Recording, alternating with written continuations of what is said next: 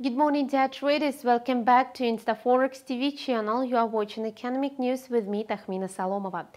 Yesterday, the US dollar buyers were dispirited. The US dollar index, which measures the greenback strength against the trade-weighted currency basket, corrected below 95.00 levels. In the early New York traders, the index was near 94.80. The US dollar buyers were analyzing actions of Donald Trump. Yesterday was a year since Trump became the US president.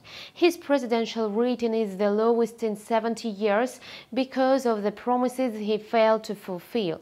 The Obamacare program is not cancelled, there is no border wall with Mexico, and the tax reform is not implemented.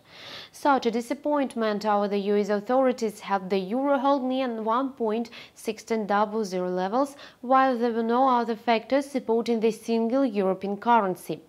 Meanwhile, Spain's constitutional court officially annulled the Catalan Declaration of Independence, which triggered protests all over the country.